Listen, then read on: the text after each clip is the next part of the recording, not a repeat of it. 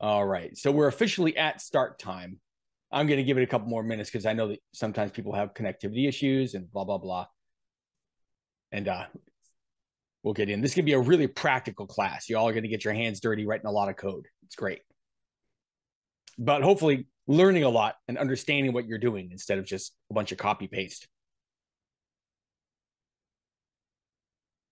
Okay, good. All right. This is super exciting. Let me go ahead and get things ready here, share my screen, and we will get started. So we are going to have a Python class today. This is an introductory coding class and a lot of fun to deliver this. I want to thank you all for attending. Super appreciate it. This is the first time we're doing this particular Python class, and we've changed a little bit of our technology setup. So there might be some little glitches and issues along the way. But at this point, I think we're all pretty comfortable using Zoom or Teams or any of these online meeting platforms. But just bear with us as we go through this. Guarantee you're going to learn stuff and hopefully really enjoy yourself. So about me, I'm Erik Gross. And yes, I do smile and laugh a lot. And I'm a big old nerd. So I've been a developer for many, many, many years. Also spent time in the Navy a long time ago as a nuclear reactor operator and electronics technician. And actually found out in the Navy that I really like to teach. I found out by accident because my boss told me, hey, tomorrow you're going to teach a class live. And I went, no, I'm scared. And then it turned out really awesome. I'm also the co-founder of the Tech Academy, which is one of the best coding boot camps in the world. More about that later. But yeah, that's me. So a couple housekeeping things before we get started. We do have an assistant. Regina is here from the school, and you will see her in the chat. More on how to interact with her in a bit. She's there to monitor the chat, answer questions, let people in. Please be courteous to each other. We usually have phenomenal people, these kind of classes, because really bright, awesome people are interested in technology, in my experience. I will say that even though we're going to break this down as simply as we can, there may be challenging things to go through, right? We're going to break this down really, really well for you. Part of learning technology involves changing the way you think and grasping sometimes complex concepts. We'll break them down, but you might be challenged, which can be a fun thing. One of the key things I want to stress is that we're going to be writing code here in just a couple of minutes. And for reasons that I'll explain and should become pretty clear, when you're writing code, write that code exactly. And here's exactly the thing, right? I want you to work in a distraction-free setting. I would personally like a distraction-free setting as well, because I'm going to try to deliver a class to a whole bunch of people. So if you've got a bunch of noise around you, try to eliminate that and just pay attention to what we're doing. I guarantee you, if you'll be here and participate and pay attention, you will absolutely learn valuable, cool information and come away with it very happy that you participated. But part of that is controlling your setting and making sure you're distraction-free. Now, what's the agenda? Short intro about who and what we are. Then we dive right into writing a bunch of code. We'll spend a good chunk of time on that. In terms of timing, we've designed this to last, quote unquote, about an hour. With this many students in here, which is awesome, by the way. We may go a little bit over in terms of timing. You should expect to look for about 80 to 90 minutes for this. There'll be a brief Q&A at the end. Be glad to answer questions. Give you a little bit of data about our coding boot camps. And if you stick around to the end, we've got a free gift for you, which I think you'll actually really, really like. It's pretty cool. So that's our agenda. One other quick thing. If we're writing code and you fall behind, don't worry. We do have to keep this at a certain pace so we can get through in a reasonable amount of time. But if we're writing code and you fall behind, don't worry about it. Just stop with the writing code if you've fallen behind, and just pay more attention to what I'm teaching as we continue through the class. At the end of the class, we're going to give everybody a full copy of the code we're going to write, a perfect working copy of it. And you'll be able to go through that at your leisure and pick up on anything you may have missed. There's also going to be recording this that goes up on YouTube in a couple of days. So you'll be able to follow along and get the full value out of it as well. So again, don't worry if you fall behind. I'll try to give people a reasonable amount of time, but if you do fall behind, it's going to be totally fine. All right. So the school. and who and what we are, who's delivering this class. We're a coding bootcamp, founded almost 10 years ago.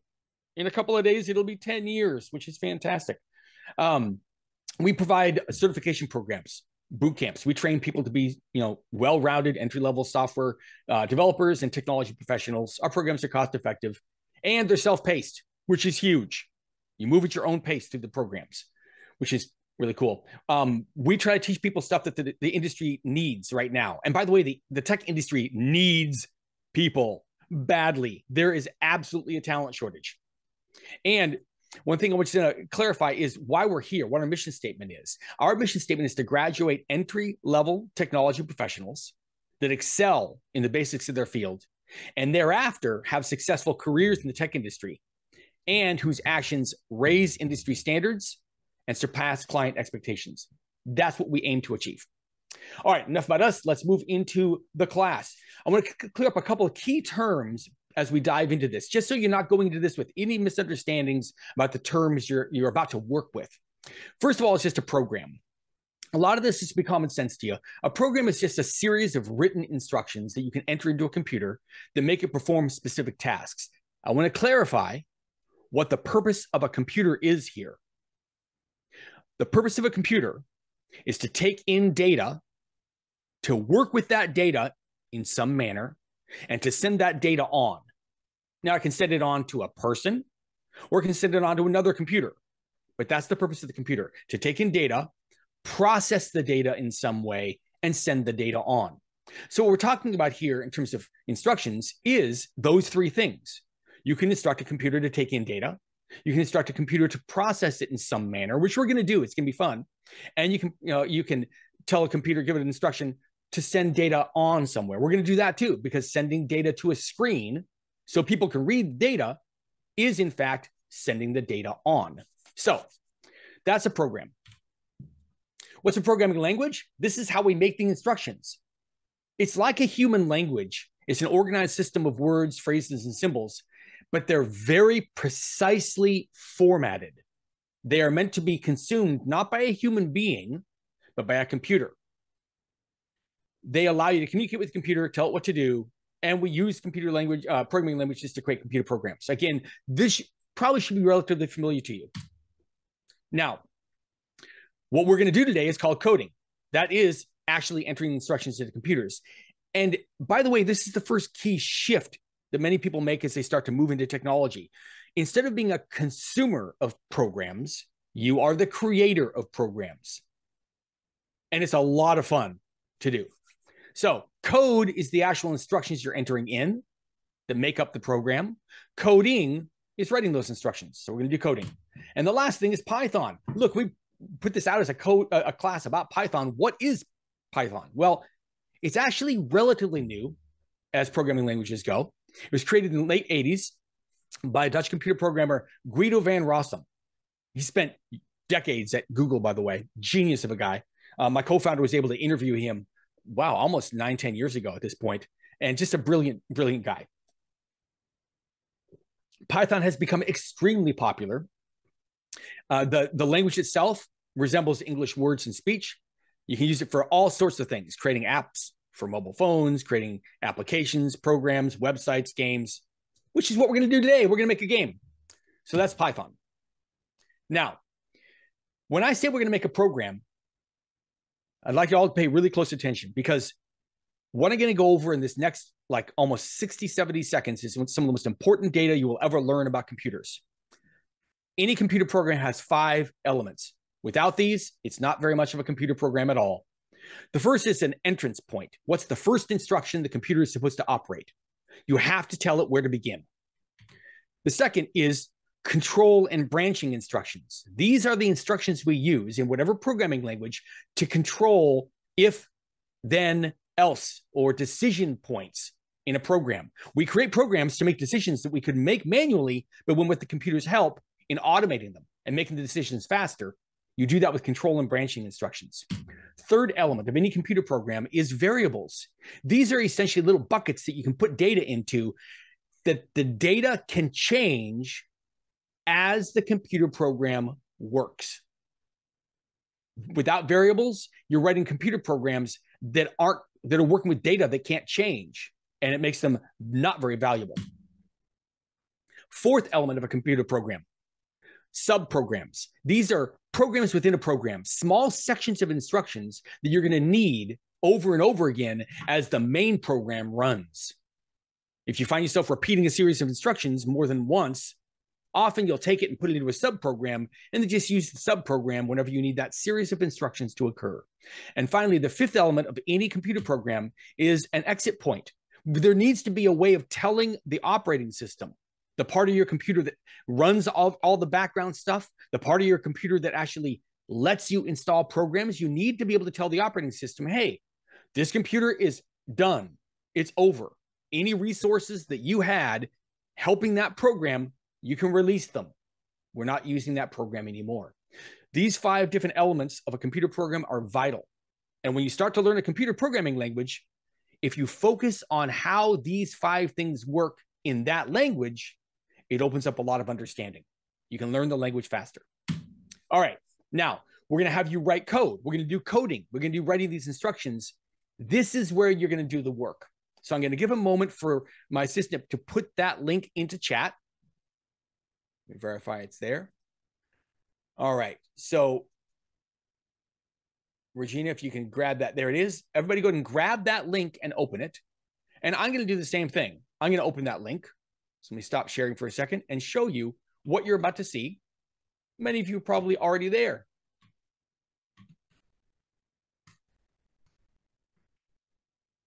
All right.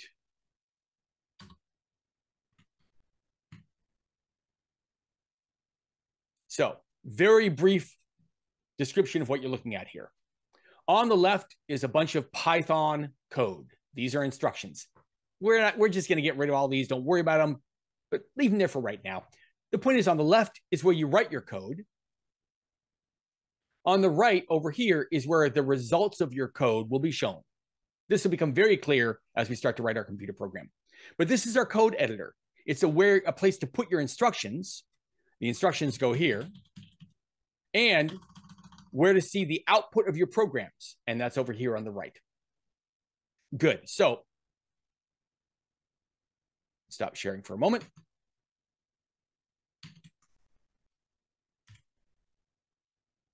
What I'd like you to do is set it up so you're able to see me on the left and your code editor on the right. And here's what I have found is the best way to do that.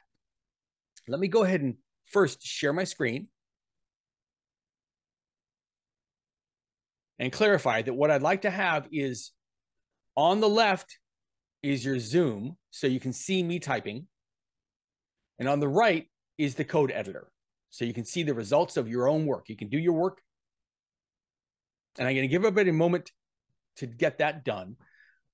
Generally, even if whether you're on a Mac or a Windows machine, if you'll click on the very top of a window and then hold the key down and drag it over to the corner, to the side, it should occupy half the screen.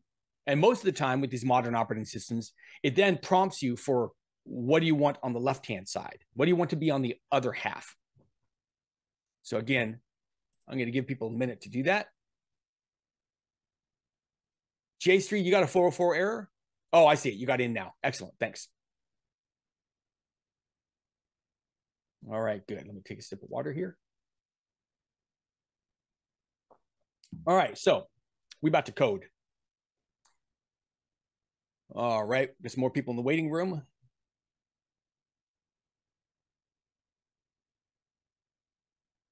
So, oh, nope, don't look at that. I don't want to give you the whole code. All right, so I am going to switch over to my my code editor. And again, I want you to have me on the left and your code editor on the right. Now, here's what we're going to do, okay?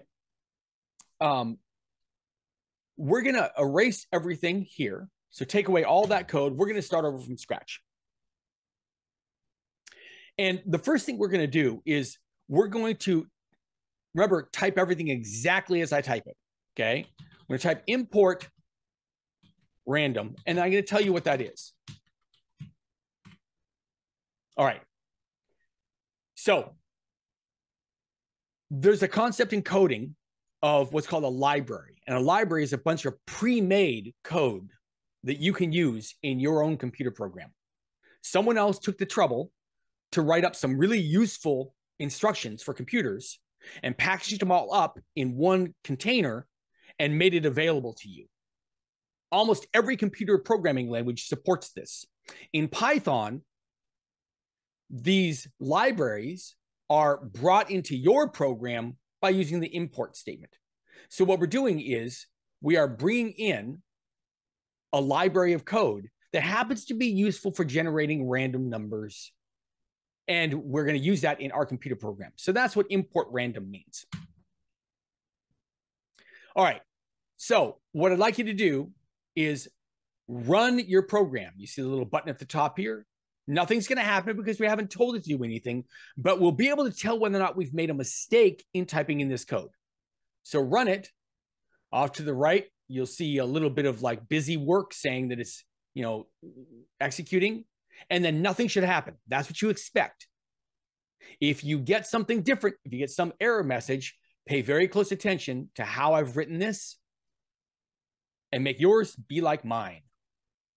Now, next thing, let's see what happens when you do make an error. I'd like you all to capitalize random and run the program again. And like me, you should see an error like this. No module named random. In Python, we call these libraries of code, we call them modules. Well, there's no module named random because to a computer, it doesn't know that when you type with an R capitalized, you really meant an R lowercase. It wants the exact name of that module, that library. So switch it back to random with a lowercase r, run your program again, and you should have no errors. All right, now, here's the first thing we're going to do. We're going to build a game of Hangman. For those of you not familiar, Hangman is a word guessing game.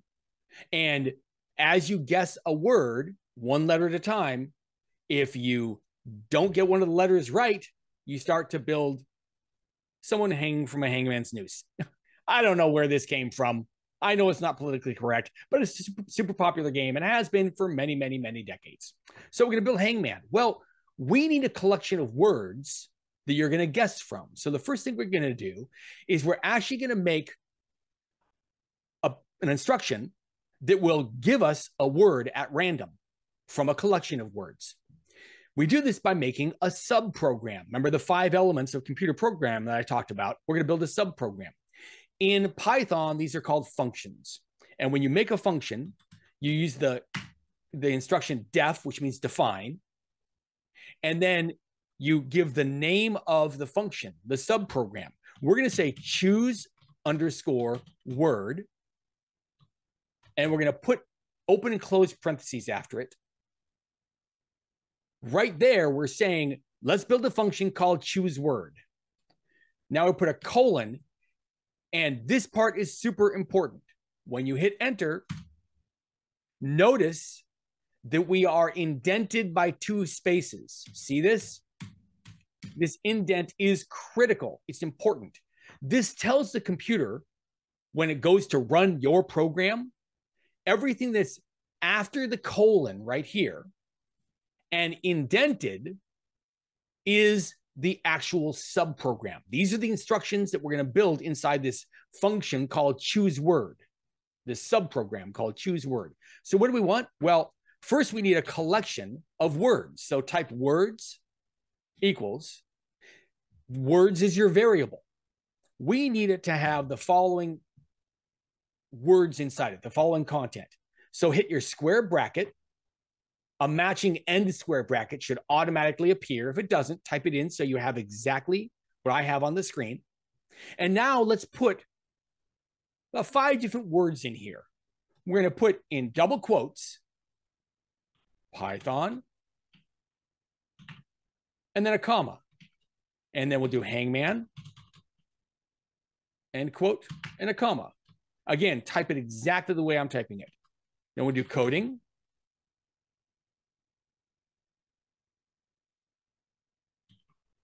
and a comma. We'll do programming. I like that. Programming and a comma. Let me pull this over so people can see everything. And then we'll do computer. Yeah, I think computer is good. No comma after the last one. No comma after computer. And then hit enter. Now,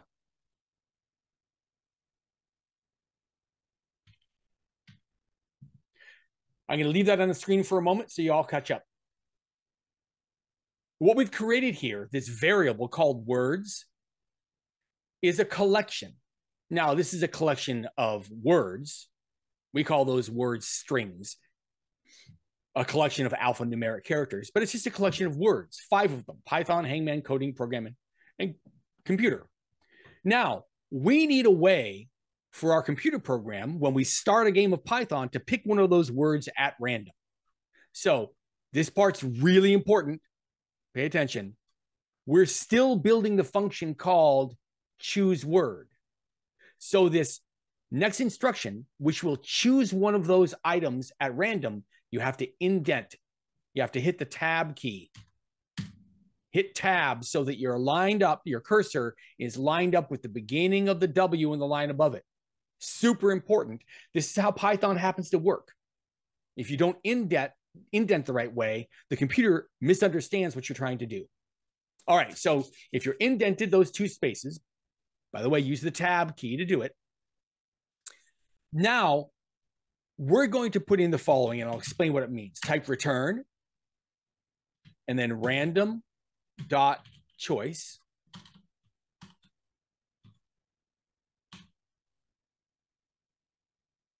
And then some parentheses, and then type words inside there. I'm going to leave that on here, and then I will explain to you what that is all about, what we're doing. Because there's so much learning opportunity just with what's on the screen. So let me just give it a second here for people to get done.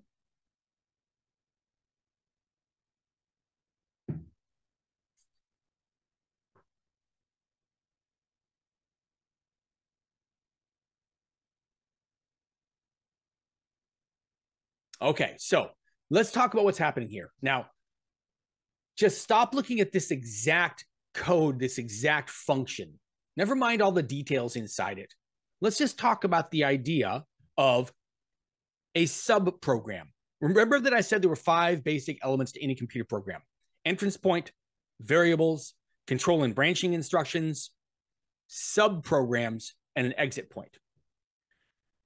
The way a subprogram works is that you've got a main program that's running, one instruction after the other, and all of a sudden, you find yourself needing those instructions that are in the subprogram. So that main program that's been running calls upon your subprogram and says, hey, do what you do your work. Now, very often, that main program that's calling on the subprogram needs something from the subprogram. It needs it to do work and then give it something in return. Now, to avoid using all those pronouns, I'll say that sentence again. Usually the main program needs the subprogram to return something to the main program so the main program can keep on doing its job. And in this case, we're going to write a main program that's going to call the choose word function and ask it to give it one of these words. Give me one of these words at random. And so we do that by, inside the choose word function, using a return command. Return will give something back to the main program. And we're going to do that in a moment so you can see it happen. So we do that by calling on this library or this module that we imported called random. We said that a library or a module is a collection of pre-made code, right? One of the pieces of code inside this random module is a function called choice. And if you give this choice function a collection, it will select one of them randomly. Notice that this reads almost like English. It's got to be precisely formatted because the computer's going to read through it, but it does work like English. Hopefully, with the explanation I just said, you can see that when we call this function choose word, it will create a collection of 5 words and then give us one of those words chosen at random. Now, let's make sure it works. I hit enter. Notice where my cursor is. It's still tabbed in one in indentation. We don't want that. So backspace once. So you're back to the main level all the way to the left. And now we want to use this function. In order to do this, we're actually going to have to go look at the first part of those 5 elements of a computer program that I talked about. I said that a computer program has 5 things. The first one was an entrance point. Let's make our entrance point for this program. In Python, the entrance point is a function that you make called main.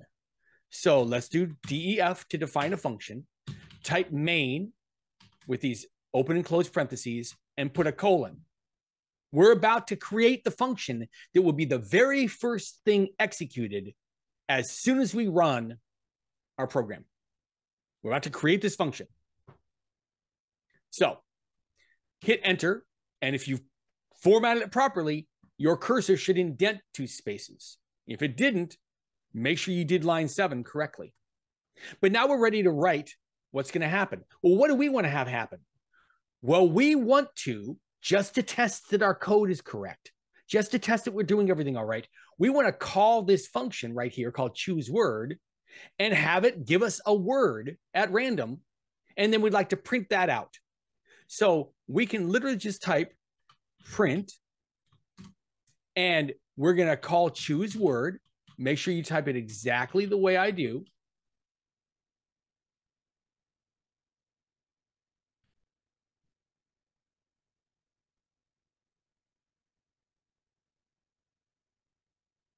I'll leave it on there on the screen for a minute.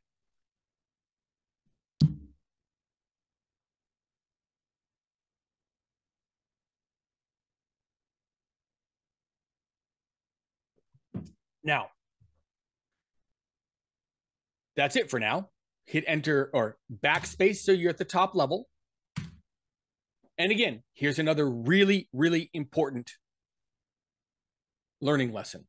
First, we've written enough that I want to test that I haven't made any glaring errors in what I've written. I'm going to run my program. Now, I happen to know that the program should not actually do anything yet over on the right-hand side, and I'll explain why. But I want everyone to run their program. And if you get an error in here, see if you can figure out what you've typed that's different than mine. You shouldn't get any output at all. And I want to explain why, because that might be confusing. If we look at lines 7 and 8, we've created a subprogram. We call them functions in Python. We've created a function that is supposed to print a word at random. Why didn't it? Well, it's because we haven't actually called this subprogram called main. We haven't actually asked that it be executed. We've defined potential behavior. We've defined something that will occur, and what will occur is this line right here. We've defined something that will occur when we ask it to be occurred, to ask it to occur, but we haven't asked it to. So the very next thing we do is we ask it to occur. And you do that in Python with this kind of a odd backwards syntax, which will make sense when we get it done. Do an if underscore, and now watch, this is 2 underscores, not 1. And then type name, and then 2 more underscores. I'm going to go slow here. So it's if space, 2 underscores, and the word name, and then 2 more underscores, and a space. And now 2 equals signs.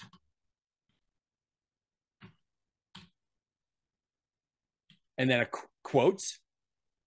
and now double underscore, and the word main, double underscore. I'll leave that on the screen for a second. What we're doing here is we're saying, hey,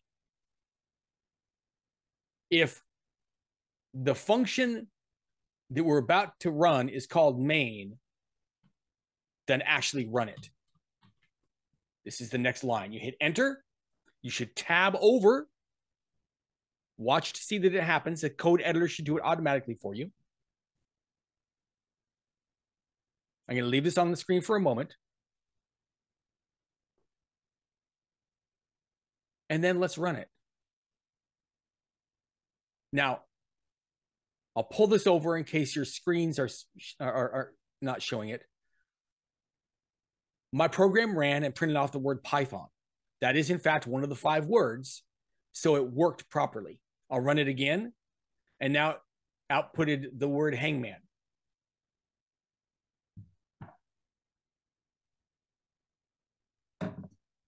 Run it again, and it should do yet another word. It didn't happen to choose Hangman. It's random. All right, if you aren't seeing what I'm got here, then look at the syntax. All right, so we have successfully tested that we have a function called choose word that can choose words at random. Well, now we need to build some game logic. Here's what we want to do first. I said there wasn't going to be a lot of copy and paste in here, and there isn't.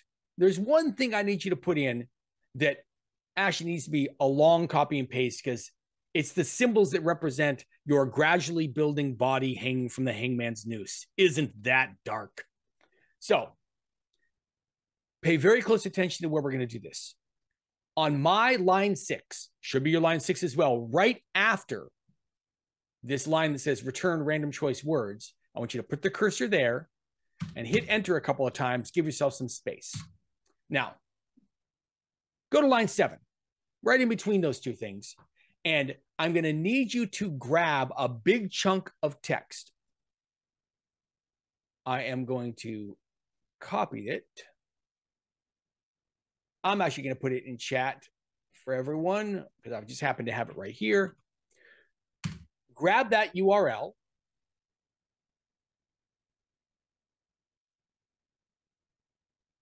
This is what you're going to see. And you're going to want to, Control A to select all, and then Control C. Or if you're on a Mac, Command A, Command C. Or however you want to do it. If you want to just drag your cursor all the way down, then do that. But copy all of this, all the way down to the word tries at the bottom. Copy it. And put it right on line 7 and paste it. Now, again, I didn't want to do a lot of copy and paste, but there's no point in spending a bunch of time helping you work this out. Let's explain what this is we're looking at. I'm going to give 30 seconds for people to do the copy paste.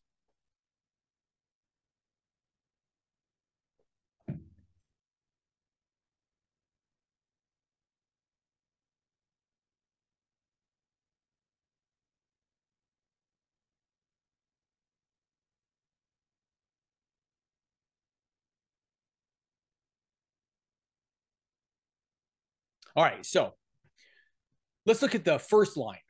We are making a function. We've done this before. Notice, though, this one's a little different. We have something inside the open and closed parentheses, and here is another vital teaching moment.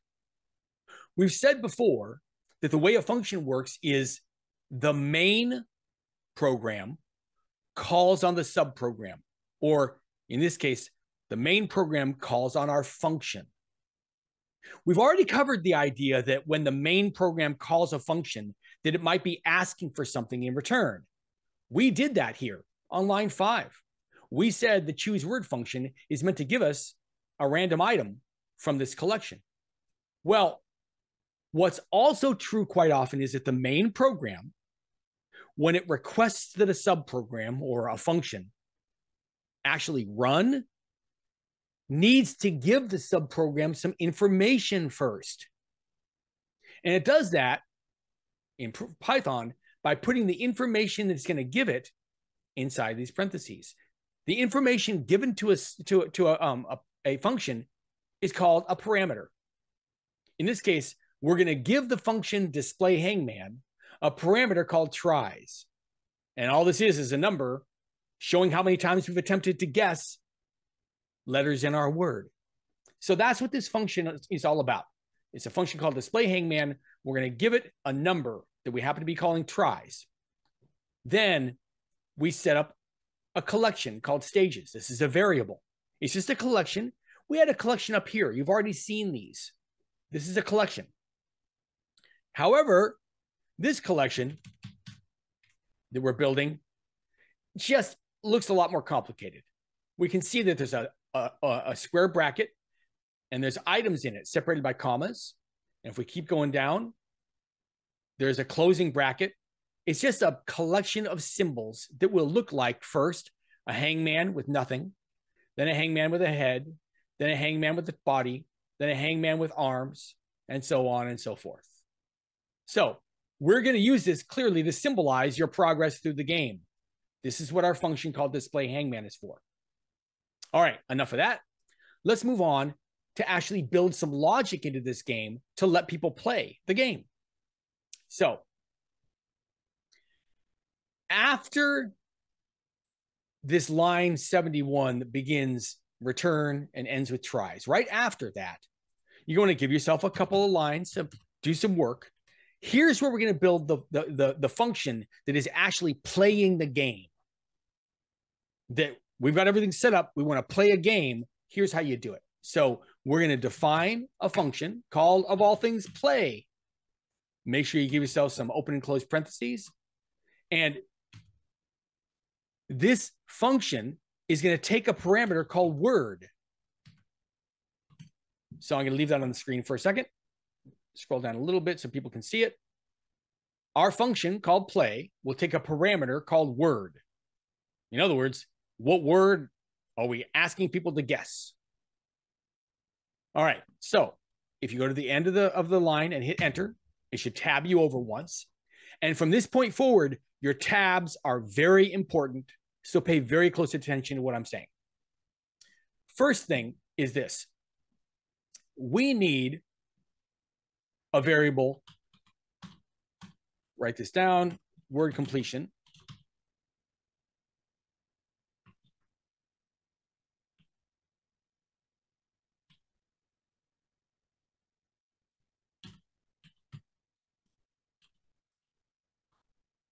All right, and I'll explain what I'm doing, but I can give people a second to write that down because it's a little bit complex.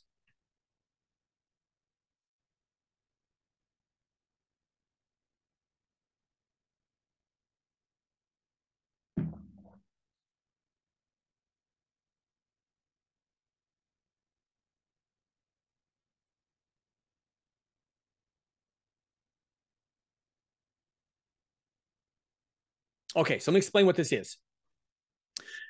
If you played Hangman, you know that when we're about to guess a word, what people will do is they'll draw these little lines all in a row representing how many letters are in the word. Like if you're guessing the word game, there would be 4 of these little lines for G-A-M-E. And that just tells you how many letters are in the word you're trying to guess.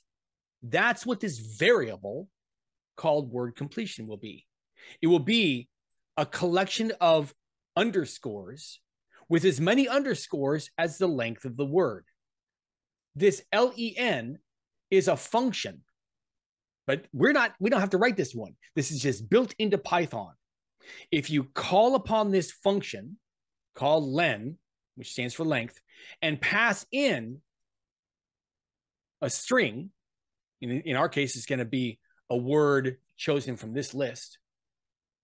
If you pass that in, then it'll give you how many characters are in it. For the word Python, that's 6 letters, Python. So that's what this word completion is how many spaces, how many little lines to represent the number of words. So we've got that. Now, let's do another one. We're going to need something to tell whether or not we've actually guessed a particular a particular letter. So we're going to do a variable called guessed and make it equal to false. That's pretty straightforward.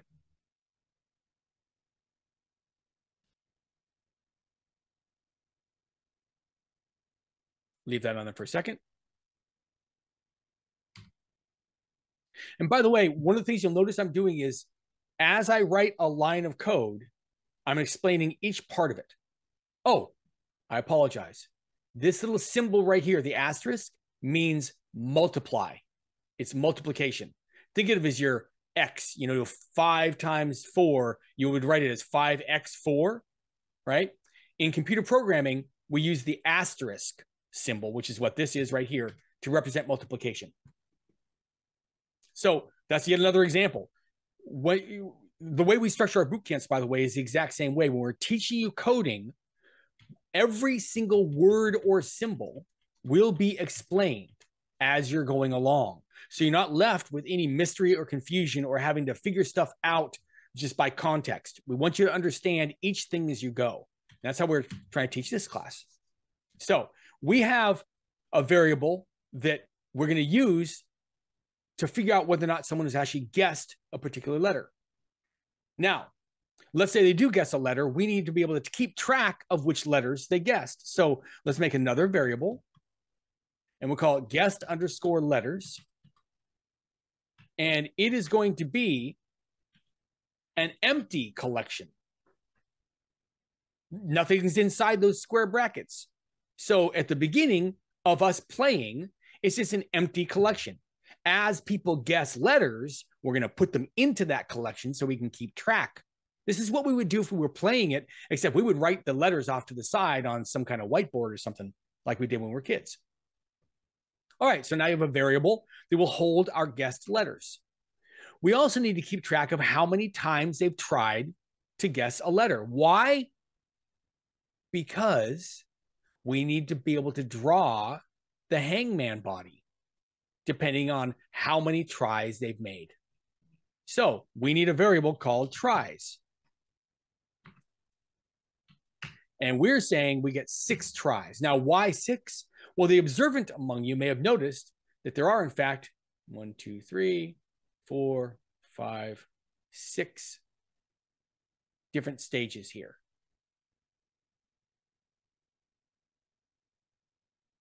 There's actually 7, because by the last one, you die, it's over. So we need to you have 6 tries to try to get it, and after 6, you lose the game. All right. So next thing, we're about to start playing. So the first thing we're going to do is we're actually going to interact with our user by printing something to a screen. Remember I said the 5 basic elements of a computer program.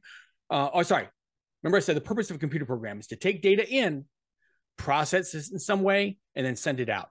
This is the first point where we're going to take data in. To send data out. We're going to print on a screen. Now, print is a function, so we put it in parentheses. And inside double quotes, we put what we're going to actually print on the screen. We're going to say, let's play Hangman. All right.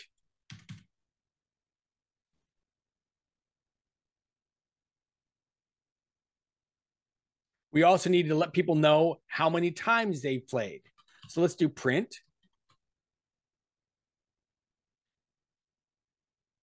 And we have, we need to print on the screen how much of our hangman's noose, this is the gallows, how much of our gallows and the hangman and the body are drawn. So let's print that. How do we print it? Well, we have to call this function called display hangman. So to print it, we just call it a function, display underscore hangman. And we're going to, remember I said you're going to pass some information over to the subprogram, over to the function. What information are we going to pass over to the function? The number of tries. Well, right now it's set to 6. We'll see what happens if we run the program. So this is how we get whichever one of these images that we need to print on the screen. We call the display hangman function, and we tell it how many tries have been attempted. It starts with 6. So what does it do? Well, here's another really cool piece of programming. Here's some data for you to learn. Let's actually analyze what's going on here when we call display hangman and we pass in tries. So let's take the very real instance of the first time we run this command right here. The first time we run it, we're going to call this display hangman function, and we're going to pass in whatever the current value is of a variable called tries. And the first time we do, that value is going to be the number 6.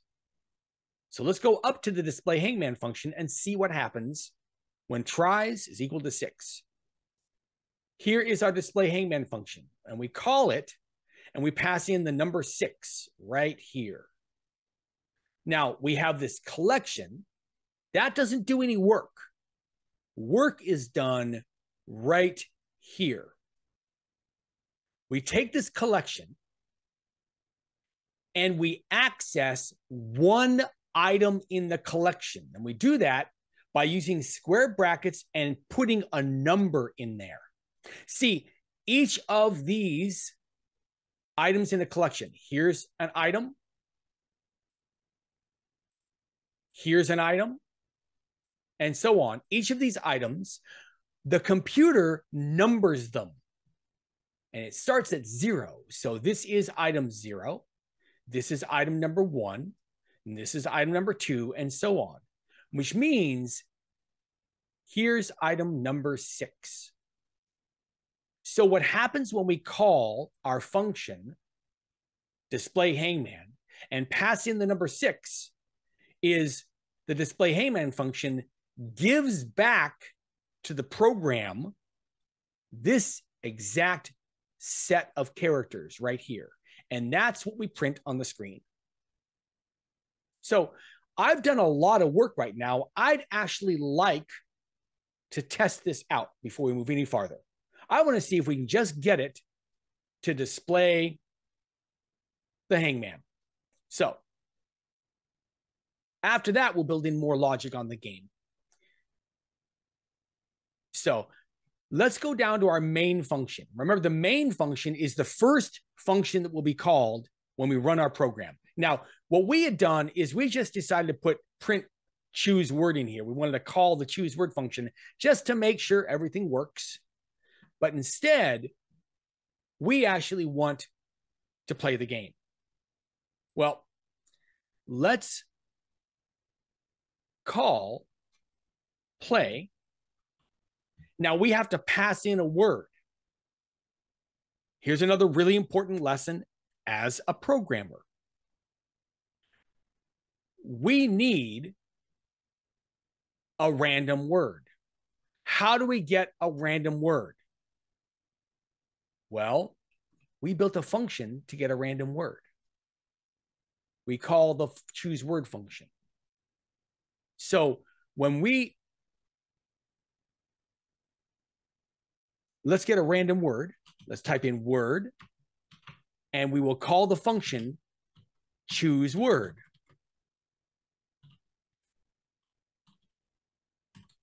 We now have a random word. What do we do with it?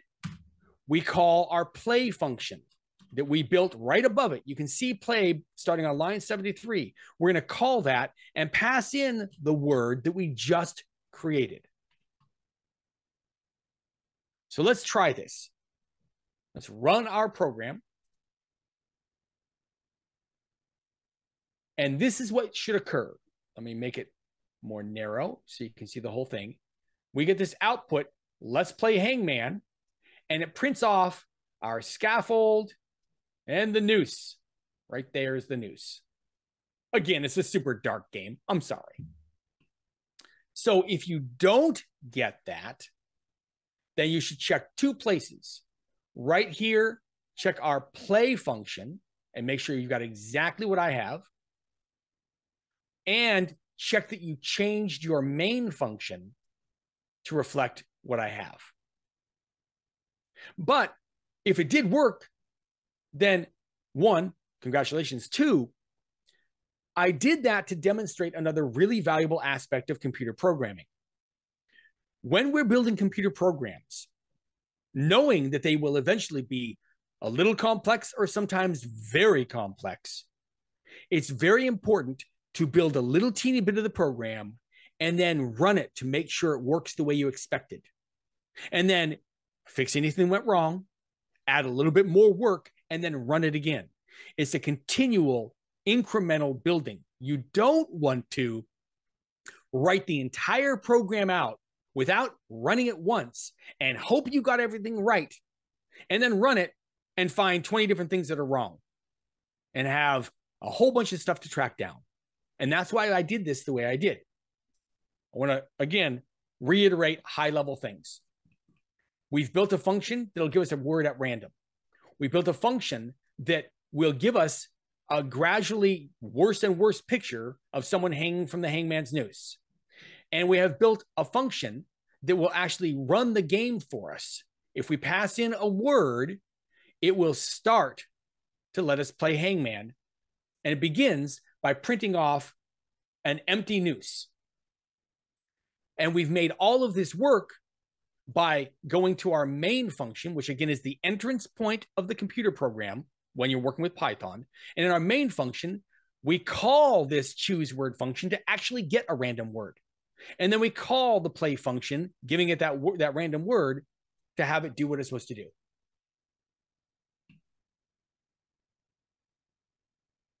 Continues to run blank.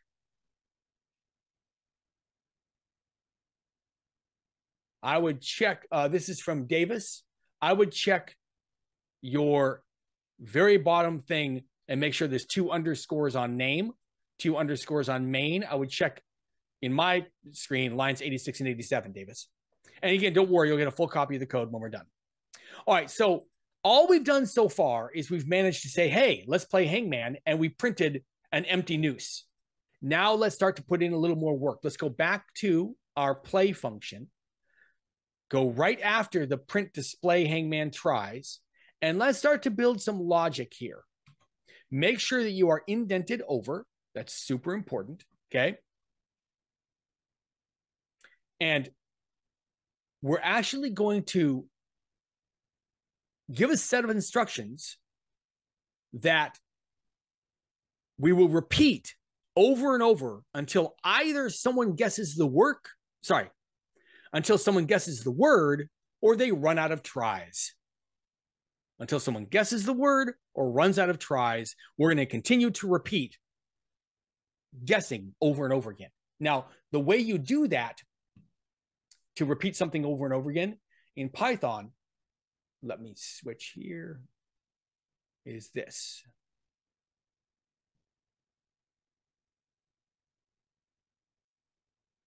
All right. Actually, yeah, we'll put it in later.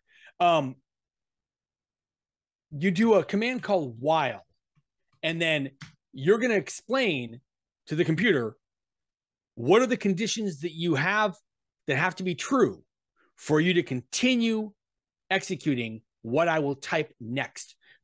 In other words, on these later lines, all up in here, we're going to put a bunch of instructions. Right now, we're going to define what needs to be true for the computer to actually do those instructions. Well, one is that they can't have guessed the word.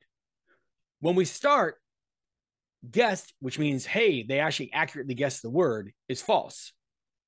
So if they have not guessed the word, type it that way.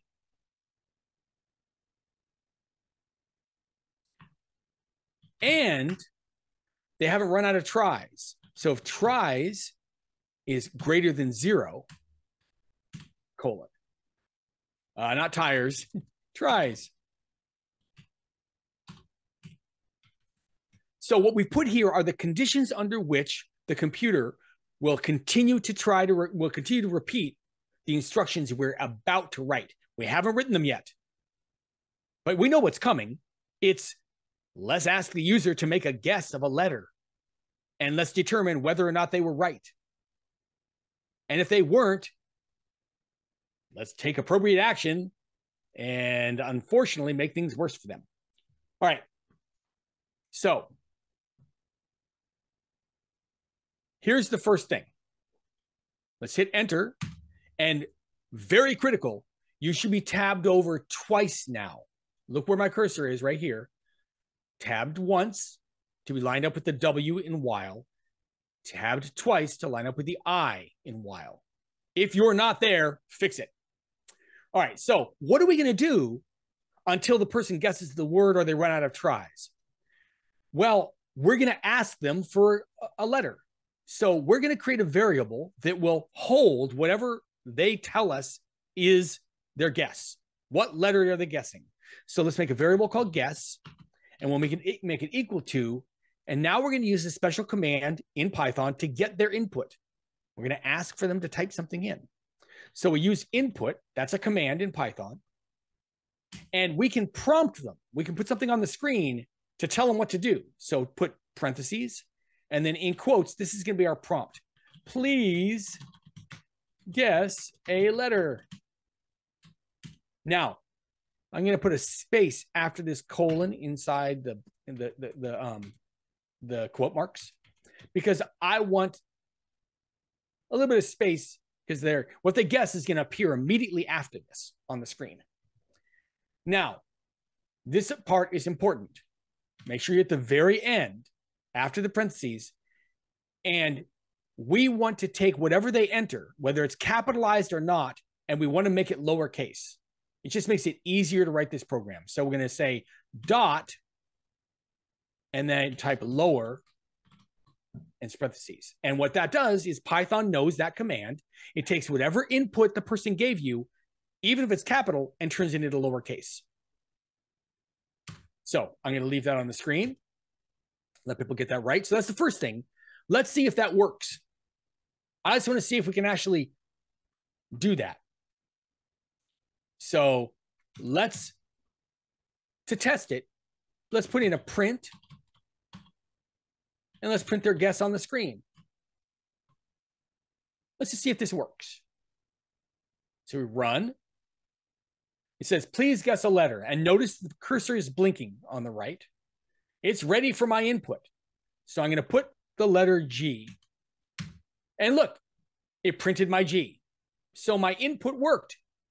Now, what if I do a capital G? Oh, it turned into lowercase. So the code is working right. If it's not,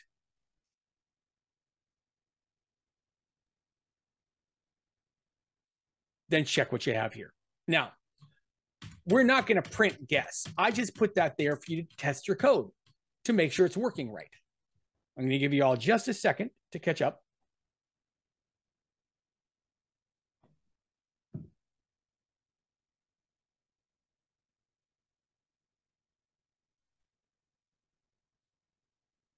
All right, so erase that print guess, because we aren't going to do that in the real game.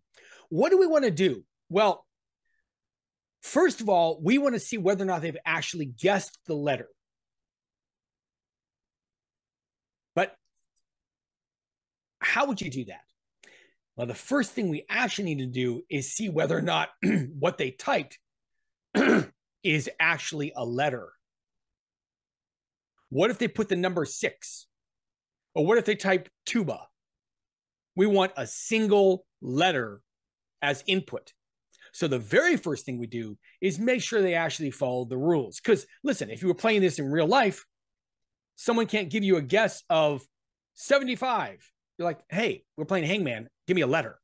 Give me a single letter. And they can't give you a guess of A, B, C, D, E, F, G. It's like, no, give me one letter at a time. So that's the first thing we're going to check. And you do that, again, make sure you are indented twice. Look where my cursor is. I'm indented twice, right below the G in guess. And so first we're going to check whether or not they only gave us one letter. So do an if, and now we're going to check the length of what their guess was. So len is length, and in parentheses, We already know this length function. If we pass in something, it'll tell you how long it is. So let's pass in what their guess was. And let's do an equals, double equals, checks, see whether or not something has equality, whether they're the same. And let's type 1. This right here checks to see whether or not they only gave you one character as input. But again, they could have put a number in there. They could have put, an exclamation point, whatever. We don't want numbers. We want letters. So now let's do an and we're going to add in another condition. We're going to make sure that the guess itself dot is alpha. This is something built in to Python. It will automatically check to see whether or not what you're asking it to look at is just composed of letters or not. We don't have to build that, which is nice. Thank you, Guido Van Rossum, for creating that. So everything on line 82 is designed to make sure that the input the user gave us is actually what we need. And this is another super important teaching moment. Computers must be told explicitly exactly what to do, and you must account for every possible user action. You have to account for it, because if a user does something that you didn't build in a handling for, your computer program stops, it breaks, it won't work right.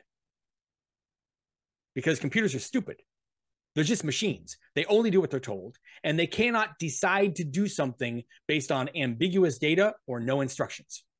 So you must be crystal clear. Now, we have asked a user to only input a single letter, but we cannot trust them.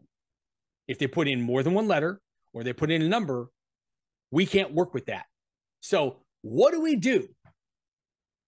Well, let's put a colon at the end of this if, and let's define what they do. Now, what I'm going to do is, watch this. Let's define what to do if they don't give us the right information. This part is really critical. Make sure that you backspace once, so you're on the exact same level as the if. And we're going to put in an else statement. What if they have not given us correct input? We need to put a colon at the end of that and hit enter, and you should be tabbed over one. What do we do if they didn't give us the right letter? Well, we're going to print not a valid guess. Let's test this. Let's see if this works. When you're caught up, go to run your code. 92, I made a mistake. Oh, I didn't put an if in here. All right, so my mistake, look at my line 82. I have to give it something to do on the if. So for now, let's just print correct input. We'll take that away in a minute. I'll let you get caught up.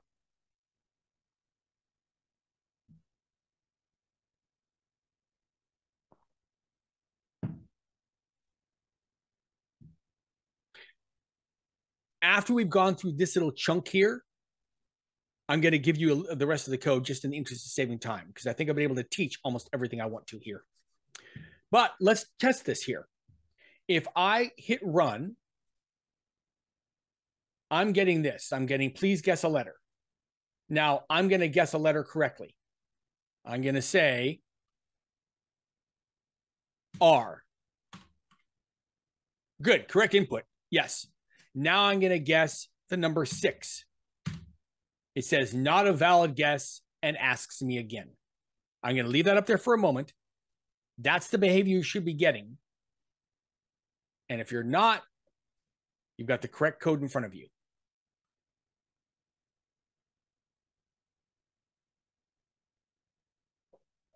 All right, so I'm going to give that a minute because I'm going to switch gears here in a second.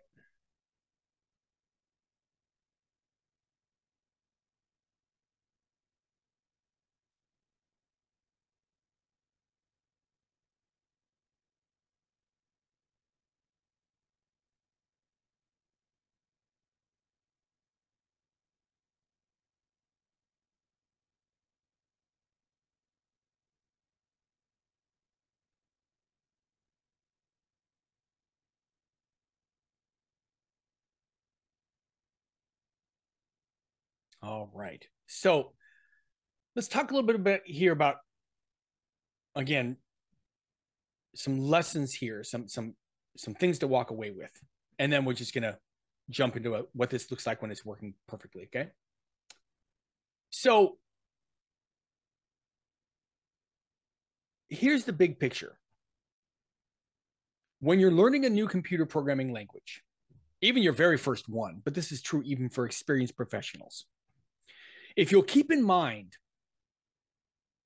the fact that there really are only 5 elements to any computer program, it can help tremendously. And this is true, by the way. I have worked on computer programs that contain 120,000 files, 7.8 million lines of code. And I've worked on programs that are 30 lines of code and everything in between. And none of them deviate from this rule. A computer program absolutely will have an entrance point. It'll have a very first instruction. A computer program will absolutely make use of variables because it must account for data changing as the computer program runs. A computer program absolutely will have control and branching statements because we're building programs to make decisions that we would be making manually if we were doing the work ourselves.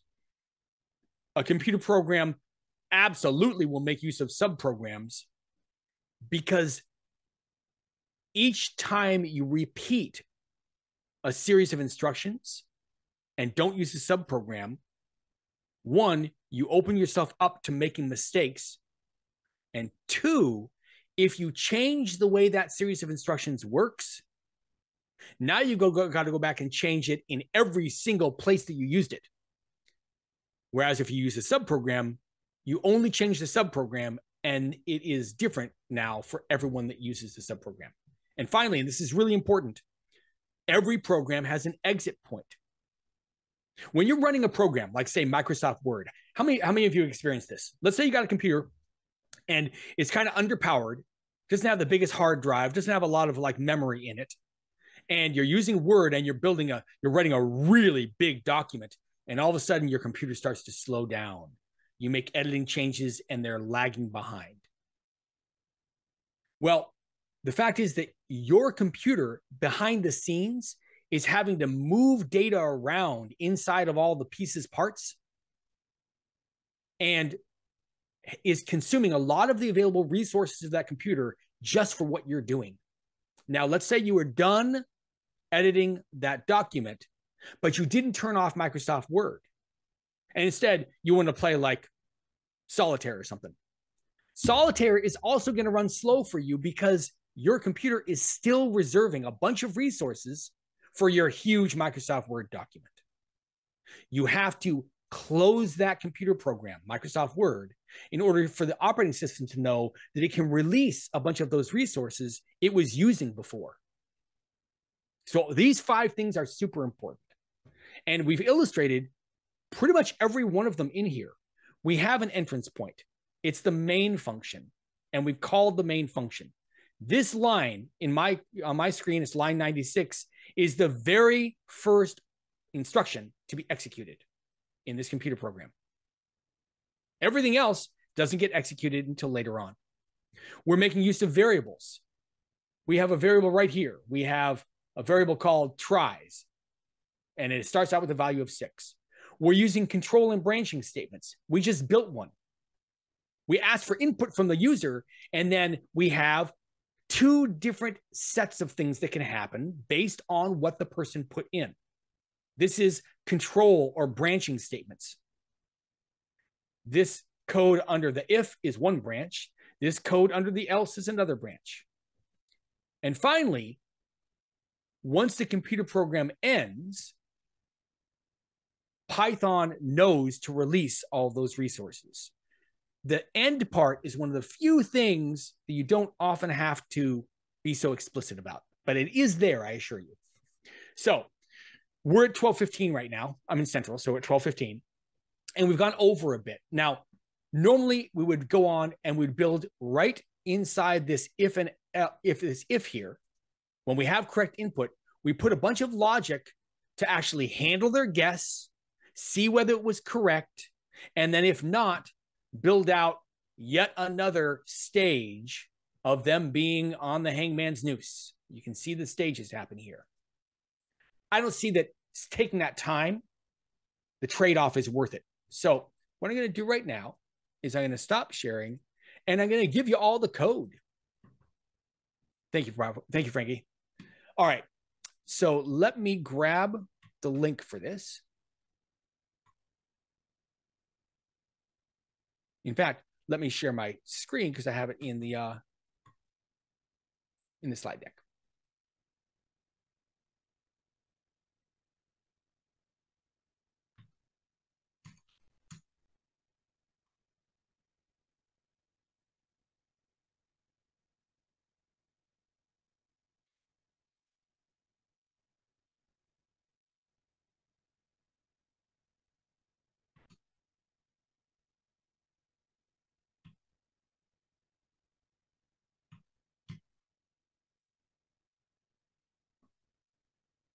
All right. Regina, if you can put that code into chat, I'd super appreciate it. You'll find a copy of the full code here, including what is inside that section of the first if. In other words, if the user actually put in the correct input, one single character, it'll show you what to do. And you've got all the pieces, parts there to fully understand this program. And in fact, if you just take what we went over with the 5 basic elements of any computer program, especially how subprograms work, you will be able to build out the rest of this program and understand it, which is actually pretty cool. And you can play Hangman. All right.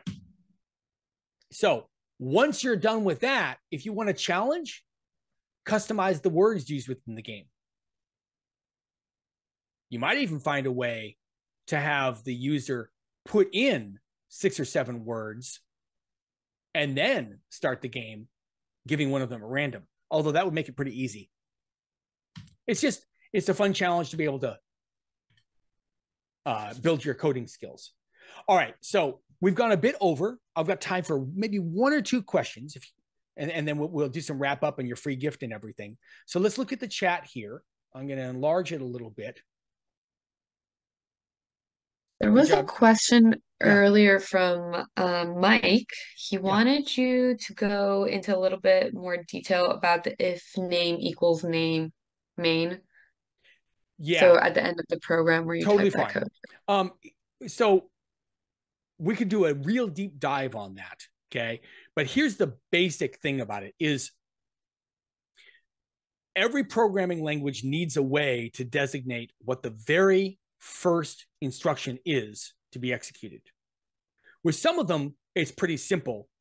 If you have a specific file that has some code in it, whatever instruction is at the top is the first one. When the creators of Python put it together, they wanted to have a way that you could control what was actually the first thing to be executed. Normally, it's main. But you can actually designate any function as being the first thing to run. And so what you're looking at in that if name equals main, run main thing in there is just a bit of a complex, more advanced thing in Python as a way you could change what function you actually want to be the first one.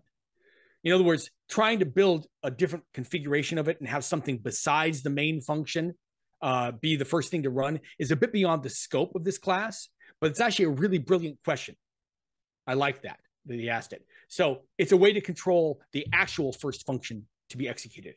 And I hope that helps, Mike.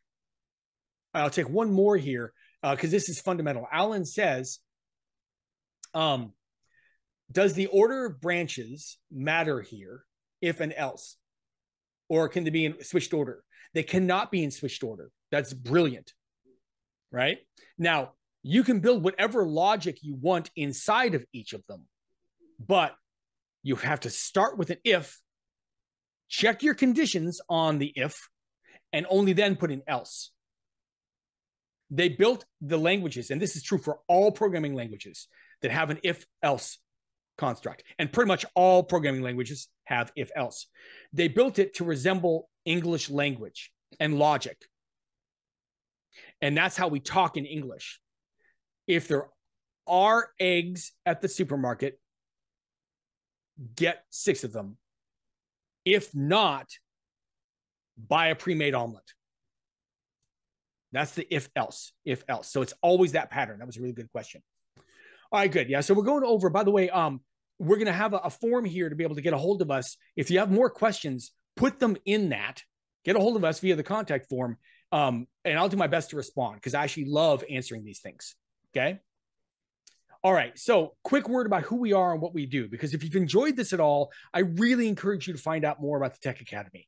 This is the way we teach. Now, we had an hour here and we did our best to be able to, move things along. I want to stress our boot camps are self-paced. They're not constrained by this little time thing that we had in a workshop, which I hope you've enjoyed and gotten something out of. When you're going through our programs, you move at your own pace. So if there's things that are, you know really well, you can just breeze through them, and things you need to work on a little bit longer, you have the time to do so. We have 12 boot camps, by the way, more than any other company in the world. All of them are authorized by the Higher Education Coordinating Commission. We've been around for a decade, and they're good boot camps. And it's not just us saying that. These are some of the awards we've received. Most of these awards we've received year after year after year after year for 7, 8, 9 years in a row. And by the way, the boot camp industry has only been around for 11 years. So the fact that we've been around for 10 is pretty cool. These are our reviews online. We have thousands of reviews, averaging 4.8 stars overall. This is especially, we can't, these are totally like the real deal. When you go to look at these sites, you'll see like they vet every single review on here. Okay. If you want any information about us, just get a coding bootcamp guide. It's free. It gives you all your options. Just go to learncodinganywhere.com/Erik. Regina, if you can throw that. Oh, it is in there, right? That's in the chat, right? If, by the way, you happen to be a Tech Academy user already and you want to log back in and continue finding out more about the school, this is just a reminder of what your login credentials are. We use your email address and then the passwords are the same for that portion of it. And that's what we have, right? I really do hope you've enjoyed this. I love teaching it. We are going to continue to do these, okay? The other thing I really want to tell you about that we're really excited about, and you'll find out about it on our Meetup account and our Eventbrite. In fact, you can just go to Tech Academy events. Regina's putting a link in the chat right now. This Wednesday, we're doing something really awesome. I'm giving a free workshop, which is all about hardware. Now, we're a software school. We teach people to be technology professionals on the software end of things. But the fact is, to be a really good engineer, a really good technologist, you've got to understand the fundamentals of the actual physical machine. And it's something that's missing in a lot of training programs. And so on Wednesday, you'll see the details in that events link, right? You can come get a free class from us, which I love delivering, all about the internals of the computer and why you should care about them as a computer programmer. Okay. Last thing is thank you for sticking around and participating. We're going to give you a free gift, and this one's really appropriate. We have a phenomenal book called Learn Coding Basics in Hours with Python. So it goes into a lot more detail. You'll also find in this book an expansive article about those 5 fundamental elements of any computer program, so you can learn even more about that. So send in your email with send in your name and an address, right, a physical address, to books@learncodinganywhere.com, and our personnel will send out that book to you free of charge within a couple of days. We're really, really prompt about those. So that's it. That's what we have. Thank you so much for sticking around. I appreciate it. I will stick around as well for a couple minutes if people want to do some Q&A. But other than that, have a fantastic new year. Hope 2024 is really good for you. And I hope to see you on future workshops. I'm going to watch this chat if anybody has any questions. Thank you, Alan.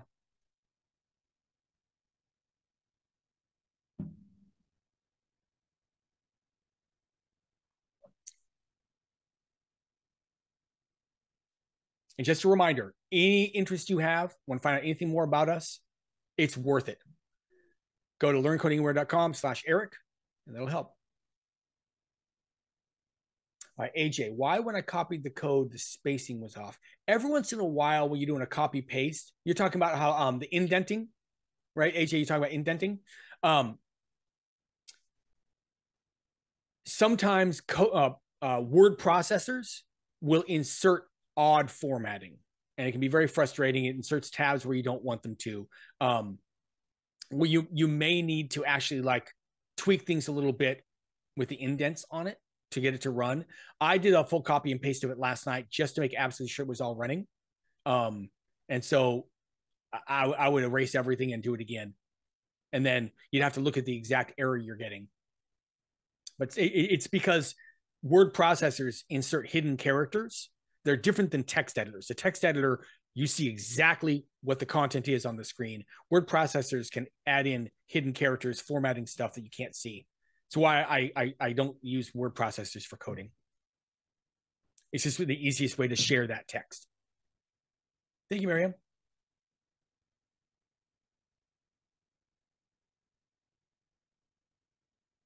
Any other questions? No error. Oh, the indenting was weird. I see what you said, AJ. Oh, yeah. Yeah. As long as it worked, you're golden. And I can tell you it may have looked weird, but if it worked, that means that there's when you're running Python code on a computer, there's a specialized little utility called a parser that reads through your Python code to make sure it's formatted correctly. And if it isn't, it'll flat out fail, period, end of story. So even though it looked weird, it was formatted right.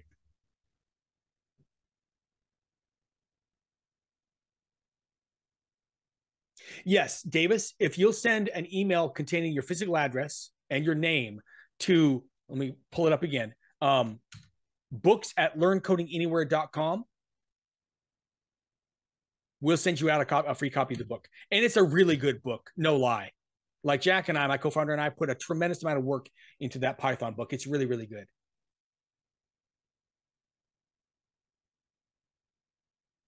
Excellent. All right. Thank you all. Appreciate it. Have a great day.